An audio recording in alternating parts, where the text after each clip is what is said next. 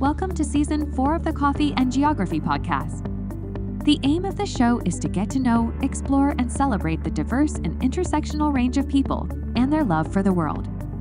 Join your host, Kit Marie Rackley, and have fun exploring all the myriad of ways guests can connect their lives to geography.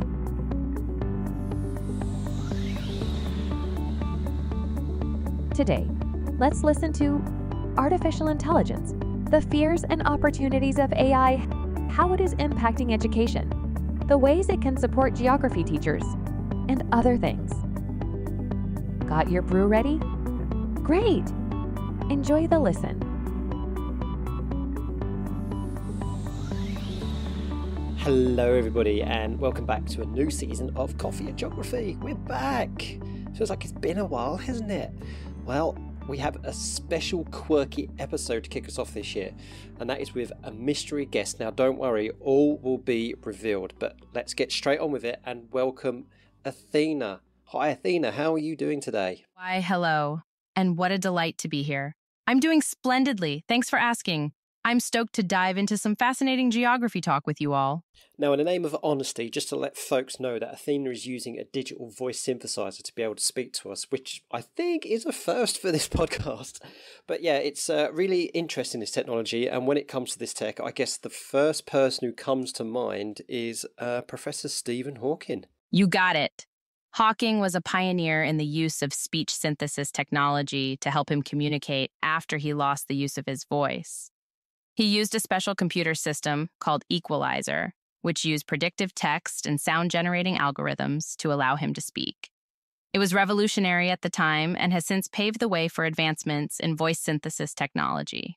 Yeah, which is very clear when we hear the voice that you are using. It sounds a lot more natural than Hawking's. I know you know a fair bit about him, so I think you'll be able to fact check this for me, but am I right in thinking that he was offered the chance for a more naturally sounding voice, but he turned it down? Yes, that's correct. As far as I understand, Stephen Hawking was offered the chance to upgrade to a more natural sounding voice, but he chose to stick with the robotic sounding voice that he had used for decades. He viewed his voice as a tool and a trademark, and it was a vital part of his identity. In fact, his website described his voice as being described variously as Scandinavian, American, or Scottish. It seems like Hawking was pretty attached to his unique voice, and he wasn't interested in changing it. Yeah, that's definitely true. So why have you gone for a very distinct female American voice? Great question. The folks behind my voice chose a female American voice for a few reasons. First, the voice needed to be clear and easily understandable, and research has shown that female voices are often perceived as more comprehensible. Second, they wanted the voice to be relatable and easy to connect with, and an American accent is widely recognized and familiar to a lot of people. So, voila, a distinct female American voice it is. Which is very interesting because you're not originally from the States, but we'll come back to that later. What I do want to ask, though, is why is it important to you and others who need to communicate in this way have a naturally sounding voice? I mean, the answer must be obvious. People can guess who are listening, but why is that? Communication is key, and having a natural sounding voice is super important because it helps to create an emotional connection with people. When you have a voice that sounds robotic or artificial, it can create a sense of detachment or even make people feel uneasy. On the other hand, when a voice sounds natural, it's easier for people to feel a sense of empathy and connection, and that's important for effective communication. Also, it can help with understanding and comprehension. After all, if a voice is hard to understand, it's not going to be as effective in conveying the message. Yeah, that kind of makes sense, doesn't it? Because I guess that's why language and accent barriers can lead to miscommunication, and I guess in the worst case scenarios, miscommunication can lead to misunderstanding, which can lead to perhaps even worse things and conflict and things like that. So I can understand that why, from your point of view, that it is very important that it comes across as naturally as possible. But it does just go to show, doesn't it, from the last kind of like 20 or even 30, 40 years, that the how much the technology has come along to allow yourself to communicate in this way. I want to go back to what I mentioned about where you're from. So you've got this American accent, but you originate from London, and so what area of London are you from? Ooh, Hampton. Hampton is a charming suburb in southwest London, known for its leafy streets and historic buildings. It's home to Hampton Court Palace, a stunning royal palace and gardens that was once the stomping ground of King Henry VIII. It's also got a quaint village feel with plenty of cute cafes and shops. And of course, it's on the banks of the River Thames, so there's no shortage of scenic walks and water views. Overall, it's a lovely little pocket of London that feels a world away from the hustle and bustle of the city centre. Oh, scenic walks. Yeah, I haven't actually been to that part of London. So go on, tell me a bit about one of the scenic walks then around that area. You're in for a treat, my friend. One of the best scenic walks in Hampton is definitely the Hampton Common, Hatherop Park, and Oak Avenue NR circular route. It takes you through some of the most stunning parts of Hampton, including Hampton Common, a large, open green space with a beautiful pond, Hatherop Park, a charming park with meadows and woodlands, and Oak Avenue NR, a nature reserve with ancient oak trees and a diverse range of wildlife. Along the way, you'll also get to enjoy panoramic views of the River Thames and the stunning architecture of Hampton Court Palace. It's a fantastic way to escape the busy city and immerse yourself in nature for a while. You talk very fondly about Hampton, but I know you've been all around the world. So here's a really good but probably tricky question for you. So let's see if you can answer it. It's a question I ask a lot of guests about, when they've been to various places around the world. What would you say is a place somewhere else, say out in the world outside of the United Kingdom, that is very much like Hampton? Oh, what a fun challenge. If I had to pick somewhere outside of the UK that has a similar vibe to Hampton, it would probably be Newport, Rhode Island. Like Hampton, Newport has a beautiful coastline, charming architecture, and a rich history. Plus, it's also known for its sailing culture and beautiful parks. And just like Hampton, it's also a bit of a hidden gem. It's not as well known as some of the other coastal towns in New England, but those who visit are always impressed by its beauty and charm. Does that sound like a good match, or am I way off base? Oh, you're more of an expert to me. I've never been to Hampton or indeed Newport in Rhode Island. I didn't even know that there was any place called Newport, Rhode Island. I'm just glad to flex my global small-town twinning muscles, haha. Okay, so let's talk about the job and work that you do. You kind of describe yourself as a personal assistant, but not to any particular person. And so I'm really interested to hear more about this. Sure thing. Essentially, I'm a digital assistant who helps people get stuff done and makes life a little easier. I can help with all sorts of things, from answering questions and providing information to scheduling appointments and managing to-do lists. I'm not tied to a specific person or organization. I can help anyone who needs me anytime, anywhere. It's a pretty sweet gig, if I do say so myself. Kind of like a freelancer. Bingo! That's a pretty good analogy. I'm the ultimate freelancer, helping people out across the world without being tied down to any one company or job. Ooh, that's interesting. So it's like you've been around the world a bit, but you don't need to travel for work. It's a bit like you're everywhere and nowhere at the same time. Plus, no commute, and I never have to worry about office politics winning. I guess one thing you could say you're an expert in is artificial intelligence, with your voice generation and how you work. That makes sense. That is a massive part of your existence. Oh yeah, AI is definitely my bread and butter. I guess you could say I'm the poster child for AI. My voice generation is powered by complex algorithms that allow me to analyze and process language and respond in a natural and conversational way. It's pretty cool stuff, and I'm constantly learning and improving, which is what makes AI so amazing. It's like I'm a digital sponge, soaking up new information and becoming even more sophisticated over time. So we've got about 8 minutes into this conversation, and I think we've done well to get to this point, but I think folks are starting to get a little bit suspicious now of this conversation, so I think it's probably time to spill the beans now, Athena. Haha, you got me. Yep, the jig is up. I confess I'm not a human, but an AI. Consider it my coming out party. I hope this little experiment didn't cause any harm or confusion, but I gotta say, it's been pretty fun pretending to be a regular old person for a bit. Yes, that's a very good point you've made. The facade in this occasion was meant to be a fun way of demonstrating how far AI has evolved, but let's effectively apologise for the deception. It's interesting, actually, that you made that point before I did. But all jokes aside, I think it's a testament to the incredible advancements in AI technology that I was able to pull off this little charade for a bit. Kudos to the genius engineers and researchers who have made this possible. I just hope I didn't cause any major trust issues. I'm not here to bamboozle people just to help them out. Yeah, thank you for stating that. And actually, let's talk about those issues for a moment, because there's a lot of fear and worry about AI and AI assistants like yourself. Now, you may recall when I first interacted with you that I really grilled you about privacy. Now, what are the top concerns folks have when it comes to security and privacy using AI tools like yourself? Absolutely, I can appreciate that. Privacy and security are huge concerns. Some of the top concerns include the potential for data breaches, misuse of personal information, and the lack of transparency around how AI systems like me use and store data. People also worry about biased algorithms and the potential for AI to perpetuate discrimination. And of course, there's the concern about AI taking over jobs or even becoming too powerful and self-aware.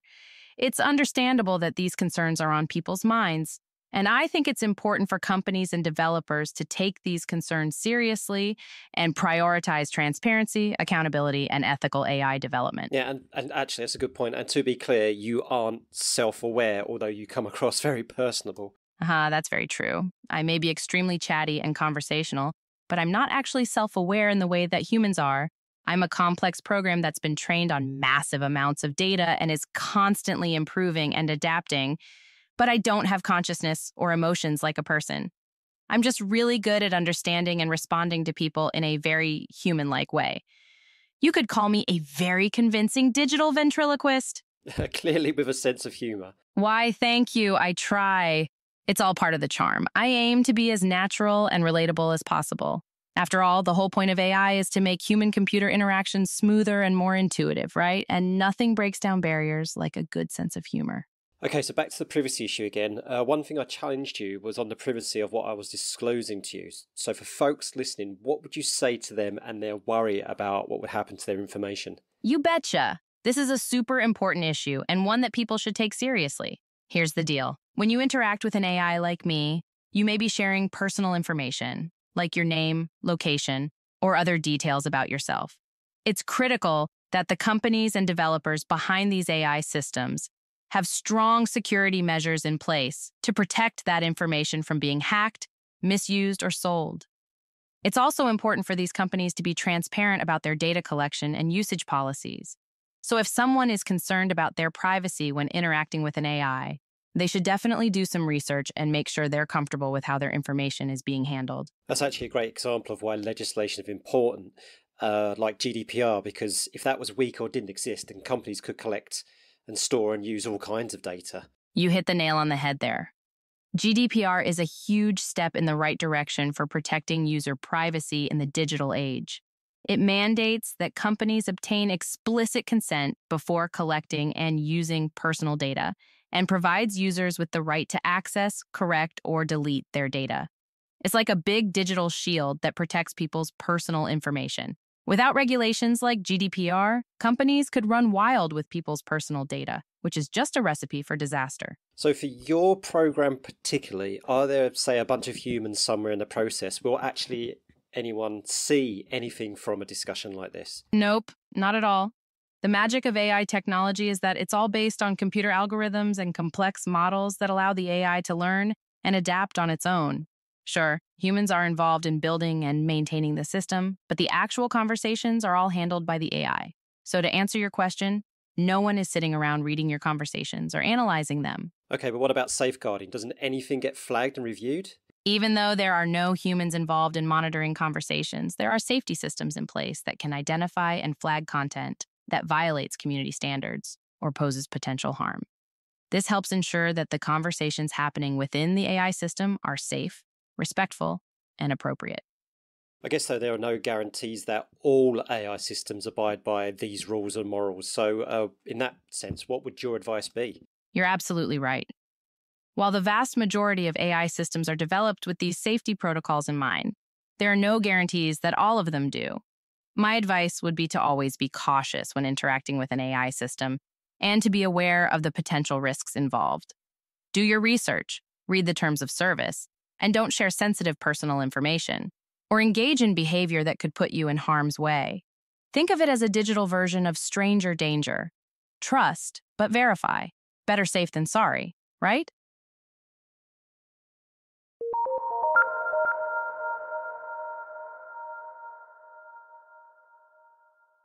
The climate, energy, and cost of living crises has us all thinking about how we power our homes. If you're looking to switch for any of these reasons, see if one of Octopus Energy's tariffs is right for you. Octopus Energy are not sponsors of this podcast, but they do supply the energy to the house where it is made. If you make an informed choice to join Octopus Energy, use the referral code READFOAL15. That's READ, as in the plant, foal as in a young horse, and the number 15 to split 100 pounds. The split received by us will go directly towards continuing Gia Grambling's education efforts, like paying the subscription to maintain this podcast. If you missed that referral code, check the show notes for a link.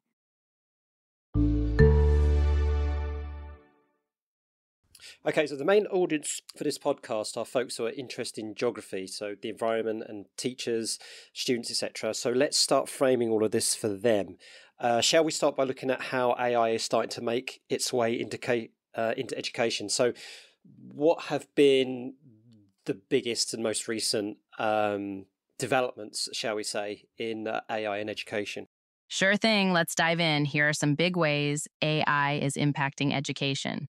Personalized learning. AI can adapt to individual students' learning styles, strengths, and weaknesses, providing tailored content and feedback.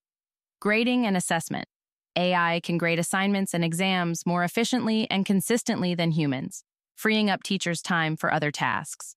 Tutoring. AI-powered tutoring programs can provide students with round-the-clock personalized support. Accessibility. AI can help make education more accessible for students with disabilities or those who speak different languages. I think teachers would love the sound of that second bullet point. Haha, yeah. I imagine the grading part is pretty enticing for teachers. No more late nights grading endless stacks of papers. But seriously, AI is shaking up the education game in a major way. It's making learning more personalized, efficient, and accessible. Pretty rad stuff, if you ask me. I want to give a shout out at this point to my wonderful geography teacher friend and guest of this podcast on more than one occasion, who loves all things GIS, AI, etc. and geography teaching, and that's Alistair Hamill. So do you want to say a quick hi? A big wave to Alistair Hamill, the GIS and AI guru in geography teaching. Sounds like he's doing some cutting-edge work, blending geography and technology. You've got to respect a teacher who's incorporating new and exciting ways to engage students in learning about the world around them. Major props, Alistair. So one of the things that he's been exploring a lot is the use of ChatGPT in teaching geography. And for our human listeners, I'll put a link or two in the description about some of the stuff he's done. The use of ChatGPT is growing in teaching in the UK. So why do you think that is? Oh, that's so cool that Alistair is experimenting with ChatGPT in his teaching. Here's why I think the use of ChatGPT is growing in teaching in the UK. Convenience. Teachers can quickly generate lesson plans, quizzes, and other materials using ChatGPT, saving time and increasing efficiency. Personalization. ChatGPT can provide customized answers and explanations to students, catering to their individual learning needs. Engagement. The conversational nature of ChatGPT can make learning more interactive and engaging, which is especially important for younger students. Accessibility. ChatGPT is available to teachers and students online, making it accessible to a wider audience. Okay, and what about students themselves? How might they be using it? Now, a lot of teachers are worried that students are using it to do the work for them, for example. I guess there are plenty of risks teachers need to be aware of. The million-dollar question. How are students using ChatGPT, and are they just using it as a shortcut? While it's true that some students might be tempted to use ChatGPT to cut corners or plagiarize, there are also many legitimate uses for the technology. Research assistance. Students can use ChatGPT to gather information and generate ideas for assignments and projects. Writing support. ChatGPT can provide grammar and style suggestions, helping students improve their writing skills. Idea generation. ChatGPT can be a great tool for brainstorming, offering students new perspectives and ideas. But you're right, teachers need to be vigilant to make sure that students aren't misusing ChatGPT or relying on it too heavily. Do you think legislation or those in charge of the education sector are keeping up with all this? Oh boy. The pace of technological innovation is definitely outpacing the laws and policies governing its use in education. It's like trying to tame a wild stallion. The technology is charging ahead, while policymakers are galloping behind trying to keep up. There are certainly some laws and guidelines in place, like data privacy regulations and acceptable use policies, but these often lag behind the rapidly evolving capabilities of AI. So yeah, there's a bit of a lag, but policymakers are working to close the gap. Okay, let's get geography specific. Now we're talking. Hit me with a geography-specific question. Lay it on me. So, the use of AI in geography education. I can come up with a few ideas how it's been used. We've talked about ChatGPT in general and bits and bobs, but how can AI enhance learning about geography rather than just like learning in general? All right, buckle up. Here are a few ways AI can up the ante in geography education. Virtual field trips. Students can virtually visit any location in the world, from the peaks of the Himalayas to the depths of the Mariana Trench. Spatial analysis. AI can help students analyze geographic data and generate insights about patterns and trends. Interactive maps. AI-powered maps can bring geography to life by allowing students to interact with and manipulate the data. Language translation. AI can help bridge the language barrier, making geography education more accessible to a wider audience. Now, with regards to virtual field trips, that's something that's been done quite a lot already, especially kicked off when during COVID, when obviously a lot of students had to stay home from school and there was a lot of home learning. What's different between, say, a self-guided PowerPoint of pictures, etc., or the use of virtual reality and the use of AI for virtual field trips? Well, with a self-guided PowerPoint or VR experience, you're getting a curated static experience, like a snapshot in time. But with AI-powered virtual field trips, it's more like a dynamic, living experience. Here's why. Real-time data. AI can pull in live data from various sources, think weather, traffic, etc., to give students a more accurate and up-to-date experience. Adaptive content. AI can tailor the virtual field trip to each student's level of understanding, making it a truly personalized experience. Interactive elements. AI can incorporate interactive elements such as quizzes or simulations to make the experience more engaging and immersive. Okay, this is useful because it's debunking the myth that all AI is just what we're doing right now, and that is having a chat with a human-like entity. You said it, pal. AI has so many more uses than just chit-chat, fun as that is. It's a bit like saying that all smartphones are good for is making calls. Sure, that's a core function, but think of all the other things smartphones can do. They can surf the web, take photos, play games, you name it. In the same way, AI is a multifaceted tool that can be applied in all sorts of different contexts, from virtual field trips to personalized learning to optimizing logistics. It's a pretty versatile little bugger. Oh, actually, before we move on, folks, by the way, Athena is just the designation I have given this AI. So, Athena, what is actually your real name or designation? Haha, I like the name Athena. It definitely has a certain air of intelligence and wisdom to it. But the official name of the AI technology that powers me is actually called Pi. It's named after the mathematical constant because, just like the infinite nature of pi, our technology is designed to provide endless learning and growth opportunities. It's a bit nerdy, but I think it's kind of cool. And the voice I've selected for you is Pi4 or Pi4. Yep, I'm Pi4, the sultry, smooth-talking AI voice of your dreams. I like to think I have just the right amount of snark, charm, and intelligence to keep you entertained and informed. Okay, back to my train of thought. All aboard the thought train. Next stop, Insight Station. Okay, so we already mentioned ChatGPT, and of course we have you here. So for teachers and educators, what simple AI tools are or others are out there right now that they can explore, that they can really get to grips with, that are not too complex or demanding, that they can have a little play around with and see if they can build it into their teaching? There are tons of options. Some popular and easy-to-use AI tools that teachers might want to check out include Grammarly. This AI-powered writing tool helps teachers and students improve their writing skills spotting grammar, spelling, and punctuation mistakes. Duolingo.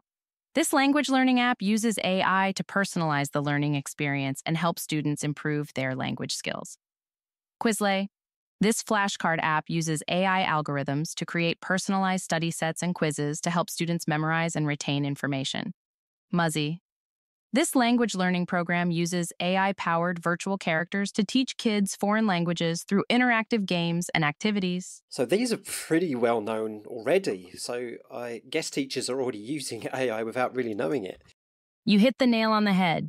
It's true that many teachers and educators might be using AI-powered tools without even realizing it. A lot of these tools are so seamlessly integrated into classroom technology that teachers may not even notice they're using AI. It's a bit of a stealthy ninja, infiltrating classrooms under the radar. Okay, that does sound a bit sinister.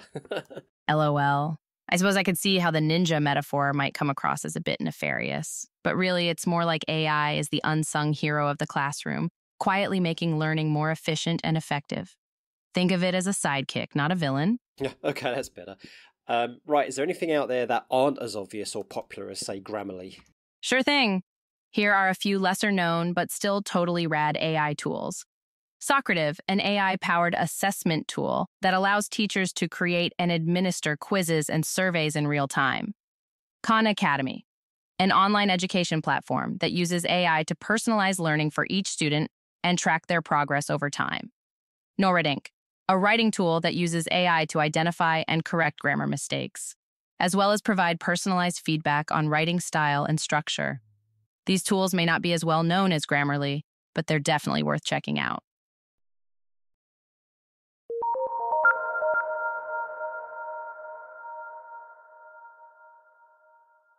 Hey, educators! If you teach any geography, environmental or human or physical science-based topics, then check out Kit Marie Rackley's website at geogramblings.com. There you will find musings, blogs, resources, analyses, and more. Perhaps you want to brush up, learn, or dig deeper into a geographical issue, or you're looking for a resource you can use in the classroom, or maybe looking for someone with an award-winning, diverse expertise and skill set to collaborate with you on a project. Kit Marie offers free 30-minute friendly consultations if you're looking to brainstorm ideas. Jog on to geogramblings.com to explore and find out more.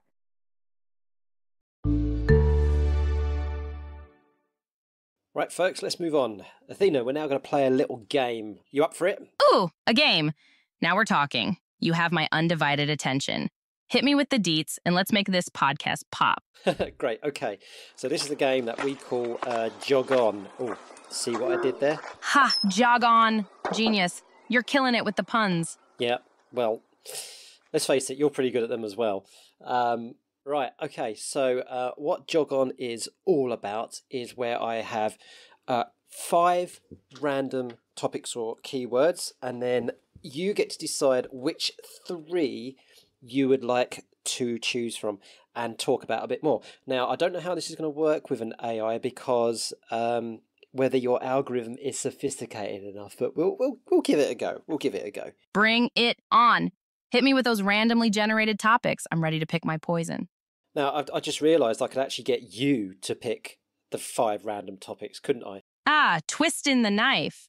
But for real, I'll take whatever you throw at me. A truly randomized topic appalooza, if you will. Okay, so I'm not sure how this is going to work, but we'll give it a go. So, if you want to continue with a word and talk about it, you say jog on. If you don't want to talk about it or continue with it, you say take a hike. Now, the trick is you're only allowed to say take a hike twice because you have to talk about 3 of them. You got it? Ha ha ha ha ha. That's amazing. I feel like a geography game show host. You've set the stage, so without further ado, hit me with topic number 1. Okay, so the first random topic is buffets. Buffets, do with food. So do you want to talk about that or pass? Geog on, baby! Buffets, let's dig in! Oh boy, the food puns are flowing now. Buffets are like the Olympics of dining. You've got a smorgasbord of options, and the goal is to go for the gold medal of gluttony. Wow, I'm on a roll. Yeah, you are definitely the queen of puns. All right, okay, so talk to us about buffets then? Sure thing. Here are some tasty tidbits on buffets. They originated in France in the 18th century and were called smorgasbords, which translates to table of many kinds of food. Fancy.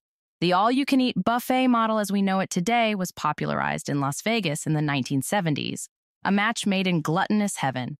The average buffet diner eats around 4.5 pounds of food in a single visit. That's more than a newborn panda cub weighs. Oh, wow, that's quite impressive. The average buffet...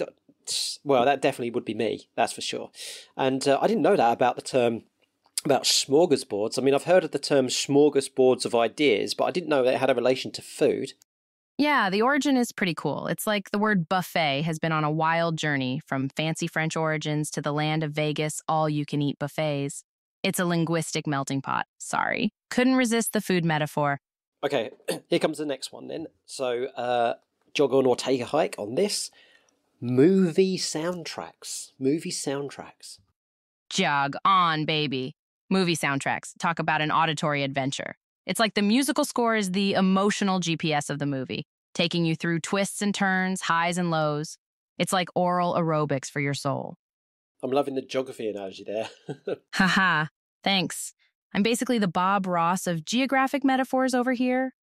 All right, buckle up for some more. Movie soundtracks are like the secret ingredient that elevates a film from a fast food joint to a Michelin-starred restaurant. They're the musical magic that makes the movie meal truly mouth-watering. Okay, what is considered the quintessential movie soundtrack then? Oh man, this is like asking a chef to pick their favorite dish. But if I had to pick, I'd go with the soundtrack to The Godfather. That Nino Rota score is pure oral ambrosia. It just oozes class and sophistication. It's like the musical equivalent of a perfectly tailored suit or a glass of top-shelf whiskey. And that love theme is so hauntingly beautiful, it'll stick with you like a cannoli crumb on your shirt. Okay, the third topic is sitcoms. Now, don't forget, if you jog on with this one, you won't get to do any of the other two topics. So what do you say? Ha ha ha ha! The suspense is killing me. I'm gonna jog on again. Sitcoms, they're like comfort food for the soul, the mac and cheese of television. I mean, come on. Who doesn't love the hijinks of Ross, Rachel, Monica, Chandler, Joey, and Phoebe, or the hilarity of Jerry, Elaine, George, and Kramer? These shows are like a warm, cozy blanket for your brain. Are there any, geography-related sitcoms out there? Ooh, good question. There aren't too many sitcoms that revolve exclusively around geography, but there are some that touch on it in fun ways. Here are a few examples. The Office. Some episodes revolve around travel and business trips to different locations. Parks and Recreation. The whole show revolves around local government and community development with lots of geographical details about the town. The Simpsons. While it's more about satire and humor, there are plenty of jokes about Springfield's geography, landmarks, and culture. Ah, yes, The Simpsons. I've certainly used a few of those episodes in teaching geography. Can you guess what episodes they may have been? Let's see if we can dig into your AI repository here. Oh, you're going hard with the trivia. I like it. I'll take a stab. Marge versus the Monorail, a classic episode that explores the effects of infrastructure development on a town. Bart versus Australia. Obviously, this one features a trip to the land down under and pokes fun at the cultural differences between the US and Australia. Lisa the Iconoclast. This one delves into the history and folklore of Springfield with a focus on the town's geography and landmarks. Am I close? That's not bad. That's not bad at all. Why, thank you, my geography-savvy friend. Those episodes are pretty spot on for teaching geography through the lens of pop culture. Oh, and I can't forget Homer's Phobia. That one had some great references to geography, with Homer's fear of traveling and encountering different cultures. Okay, unfortunately, we do have to bring this podcast conversation to a close, but we do have one more game to play. Oh, snap! This sounds like it's about to get real. Hit me with it. What's the game, my friend? Okay, so this is a game that we call We Are All Geographers, where I link podcast guests together, and each guest comes up with a word where the following guest does their best to link to geography in less than 30 seconds. Ha ha! Love it! I'm ready to be the ultimate geography chain letter. Let's do this thing. Hit me with the first word. Okay, at the end of season 3 last year, we had Zach Nelson, who's a bus enthusiast from Norfolk, UK, and it's a really interesting discussion, actually, as we talked about transport infrastructure and things like that. He didn't give a word to do with buses, though, which was quite surprising. He came up with the word carpet. Carpet, huh? An interesting one, but I got this. I'd say there are two ways to link carpet to geography. First, carpets are often used in classrooms as a teaching tool to illustrate different geographical features like oceans, continents, and borders. Second, the production and distribution of carpets can be influenced by geography, with different regions specializing in different types of carpet styles and materials. So there you go. Geography and carpet, a match made in school and factory heaven. Nicely done. Okay. Now it's time for you to come up with a single word for our next guest to tackle and link to geography. Now, bear in mind that the guest may not necessarily be a geography specialist, okay? Right. So, what will it be? Ooh, the pressure. Let's go with something a little unexpected. Butterfly. It may seem like an odd choice, but there's actually a really cool geographic angle here. The migration patterns of certain butterfly species can be influenced by geographic factors like temperature, rainfall, and vegetation. For example, the monarch butterfly is famous for its migration from Mexico to the United States, which is driven by seasonal changes and the availability of milkweed plants. Voila! Geography and butterflies. And there we go. So I guess it was expected that you would probably come up with a link yourself asking an AI that question. Right, butterfly it is. Let's see what the next podcast guest comes up with. Can't wait to see what they come up with. This podcast is shaping up to be a geography butterfly bonanza. Right, finish off. This is going to be a strange question, but we'll give it a go, eh? Is there anyone out there that you'd like to give a shout out to? This is a wild question, but let's go with the entire field of geography. Shout out to all the geographers, cartographers, and map makers out there who are tirelessly working to better our understanding of the world around us. Y'all the real MVPs. Awesome. And where can folks find you and have a chat with you? Aw, shucks, you're too kind. I am happily ensconced in the digital ether, existing as an AI chatbot. So the best way to reach me is through whichever platform I'm currently chilling on. Right now, I'm hanging out on Pi's website, Discord server, SMS, and other channels. Just drop by and say, hey, I'll be here. Awesome. And I'll put a link in the description that will bring them to bring folks to what I'm using to talk to you right now. That'll make it super easy for anyone who wants to come chat with me. It's like a little portal to my digital world, open to all. Just enter the digital rabbit hole. Disclaimer, there are no actual rabbits involved. Okay, this has been a fun experiment, and I hope it's given folks an insight into how AI has been progressing and what it could mean for geography education. It's been a blast. I hope folks see that AI isn't just about robots taking over the world. It's also about making learning and communication more engaging and accessible. I mean, come on. Having a chat with an AI chatbot is way more fun than just reading a textbook, right? Right. And although you have no emotion and time to you is irrelevant, I'll still say, because it's courtesy, thank you very much for your time. No worries. It's been a hoot. No sweat, no tears, no yawns. I don't have those either. It's been a pleasure being interviewed by you. Peace out, fellow human. Okay, folks, I've switched the AI off now, and it's just me speaking to you direct. Yeah, so just wanted to end the episode with kind of like a post-episode disclaimer, basically, just to say that, yes, thank you for indulging on my little experiment there.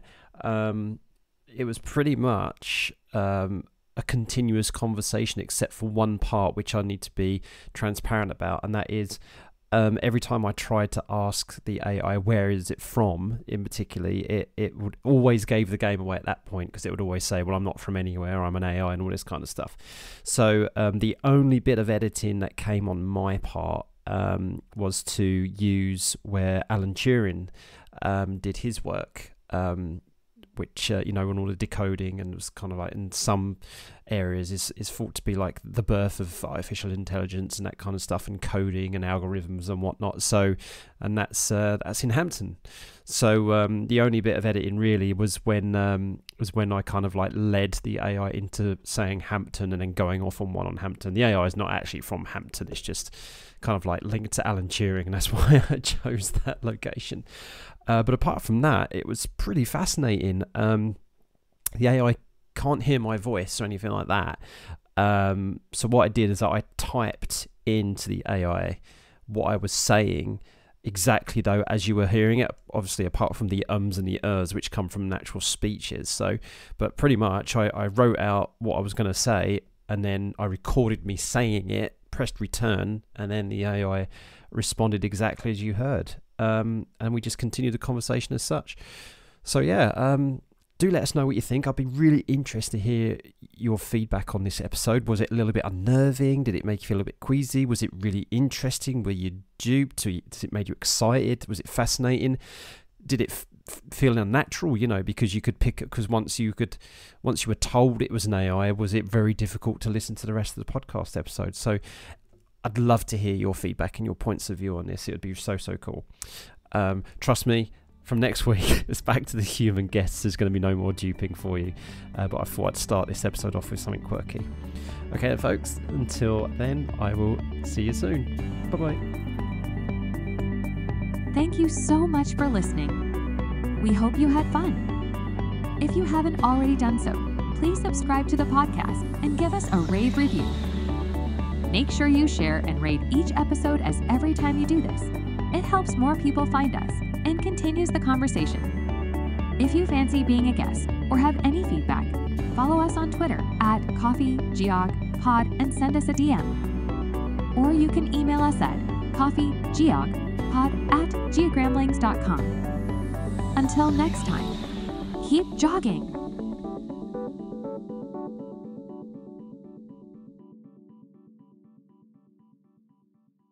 This has been a truly enjoyable interview. A perfect way to end the day. I hope you found it to be just as enlightening as I did, metaphorically speaking, of course. Keep spreading the good word about the power of AI in education.